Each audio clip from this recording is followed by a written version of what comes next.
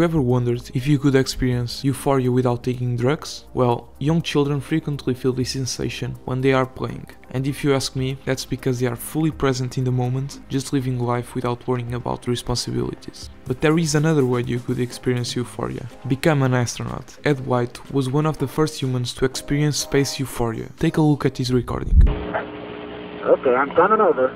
It looks beautiful. I feel like $1 million. Got any message for us? The flight director says get back in. Okay. And he wasn't the only one to experience it. Many astronauts have had this profound feeling. Some astronauts feel a sense of closeness to God, while others feel loneliness or anxiety, so it's not always good. When they're in space, they see Earth as fragile. Upon returning to Earth, they feel a duty to protect our planet, and some even become environmental activists. I love this quote from Michael Collins. It wanted to be seen. It was gorgeous. It was tiny, shiny, the blue of the oceans, the white of the clouds, little streak of rust color that we call continents.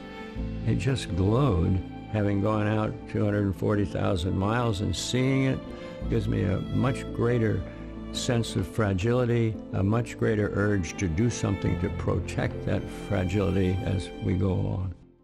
But what is space euphoria? Space euphoria, also known as the overview effect, is a cognitive shift experienced when viewing Earth from space. The effect can cause changes in the observer's self-concept and value system, and it can be transformative. Thank you, Wikipedia. Virgin Galactic has expressed their desire to take people to the edge of space, because they believe it will change the way people think about Earth. They want more people to experience the overview effect. So if you want to feel it, you only need $450,000.